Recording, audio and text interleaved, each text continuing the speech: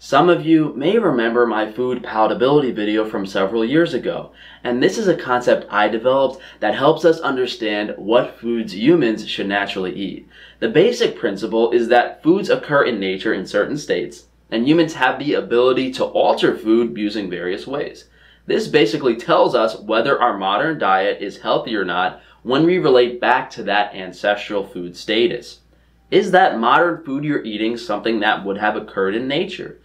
If it doesn't occur in nature, is it realistic or comparable to something that does? Is the way we need to prepare that food unrealistic as well, such as being unreasonably labor intensive or requiring special machinery that didn't exist, hundreds of thousands of years ago? This could mean climbing a 100-foot tree for one mango or processing soybeans into vegetable seed oils. Both things that would obviously not have occurred in our past. So we have to start with our taste buds and our primitive reactions to eating. This relates greatly to a baby spitting out vegetables, as babies are still very much in tune with their natural instincts, whereas adults are brainwashed to eat poor tasting foods that are marketed as healthy, that they believe are healthy. If a food is good for you, it should taste good in some capacity, but that doesn't mean just because the food tastes good, it's going to be good for you. So we have sweet, salty, sour, bitter, acidic, umami, aka umami, and richness. And all of these are taste components that can signify nutrients contributing to that flavor of the food, wherein the specific micronutrient, macronutrient, as well as chemical composition can be assumed. A certain combination of molecules, for instance, forms a russet potato, and a similar combination forms a yellow potato. This correlates directly to every aspect of that food. The vitamin content, mineral content, fatty acids, anti-nutrients, whatever you can think of. And when you crave a certain food, you're craving the nutrient properties of that food, even if it's as simple as protein. But you might not actually be getting enough of that food, or you're still missing other nutrients if the craving continues. And these, by no means, are all of the senses that we use to perceive food, but these are very basic and help us understand it at a very shallow level. So if something's sweet, it has sugars, fructose, glucose, maltose, lactose, whatever, and it gives us caloric energy, readily available for our brain especially. Salty signifies sodium, which is a mineral requirement. Sour can indicate that the food has been fermented and that there is a probiotic benefit to the food. Bitter means that you probably shouldn't eat it, but there are bitter herbs and roots that we have eaten in our past that do have antimicrobial properties, and they can also stimulate gastric acid. Acidic is also from fermentation, and as with sour, it has a probiotic content, but depending on sour versus acidic, there could also be an anti-scorbutic value of vitamin C content that has developed. Umami, again, relates to fermentation, and specific nutrients develop when we eat fermented foods. As you can tell, a lot of our flavor profiles are based around the fermentation, the planned rotting of food. And that tells us that our modern diets are greatly lacking, fermented food. And something I've mentioned before is that synergy and trinity of cooked, raw, and fermented food that's present in every single indigenous diet. That's something we certainly cannot overlook here. And of course, with richness, you have a fat and cholesterol content to the food that signifies survival calories as well as nutrients like fat-soluble vitamins. Now, the base palatability of a food is its least processed edible state. An example of progression of this would be raw meat to cooked meat to seasoned meat.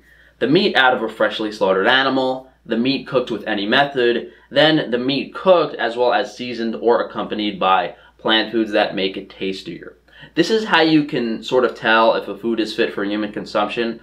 Broccoli, for instance, is not consumable at that base palatability in its raw state. And generally speaking, a food that is consumable raw can also be cooked and be incredibly healthy. Foods like grains and potatoes kind of draw a fine line, as they can be eaten in small amounts or fermented states when raw, but need to be cooked to break down the starch for human digestion. And then you want to ask yourself, can you prepare the food in a natural way? Like roasting the potatoes in the dirt near a fire, can you procure them in a natural way? eating potatoes every day, starts becoming very unrealistic once you understand what goes into growing that crop. On the other end of the spectrum, we have hyperpalatable foods that achieve unrealistic hunger signals, typically with the addition of carbohydrates or sugar. Take a potato chip, for instance. It has salt, it has carbs, and it's replicating that crunch that might be from an insect, which would have been very nutrient dense. The combination of sugar and fat in ice cream, bacon which has crunch, sugar, salt, and smoke. These foods can be made healthy with quality ingredients, but generally speaking, the modern versions the American public has available to them are not so healthy. And the reason we actually season our food is because that's replicating the natural aromatics from the animal's diet that are supposed to be in the food. So, when you have feedlot beef and you're feeding it grain and corn and crap and the meat doesn't taste right, the fat doesn't develop that butterscotch flavor that it would normally get from the pasture. Pork in a factory farm isn't going to taste like deep, nutty, acorn-fed Iberico pork. By seasoning the food, you're adding palatability that should be present already. And by doing that, you're essentially tricking your body into thinking the food is more nutritious than it actually is, so you eat more of it without actually getting the nutrients because it's a low-quality food that you simply seasoned. So let's do a brief overview of the major food groups. First, starting with animal protein, meat, fish, and shellfish were present in some capacity across all past tribes, our ancestors. They consumed raw, cooked, and fermented versions of animal foods, but they did not have access to feedlot meat and farmed fish like we have today.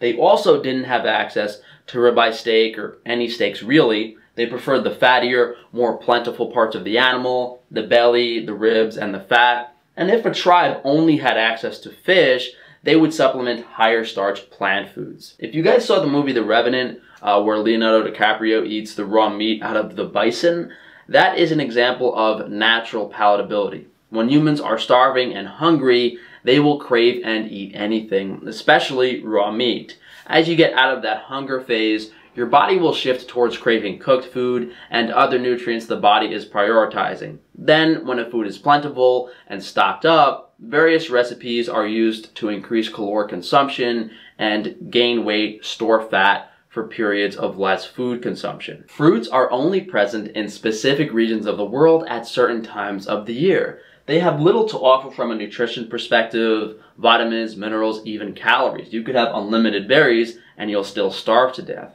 Plus, animals will always get to fruit first. A bear wandering in the woods, fruit bats are far more adept at procuring fruit than man. We should also consider that the fruit we consume now has far more sugar than our past, and the real purpose of fruit was likely for the high anti-scorbutic value in their vitamin C content, as well as to season other foods. Most modern vegetables actually originated from one plant, the mustard seed. So just about everything in the produce department is something that never actually existed in nature. They're even worse than fruits from a caloric density perspective, offering no significant amount of any macronutrient, fat, carbs, or protein for survival. And the forms of vitamins in vegetables can't be utilized without consuming fat, which is only present in animal foods in that wild setting. Starchy roots and tubers would have had a purpose from that caloric density survival aspect.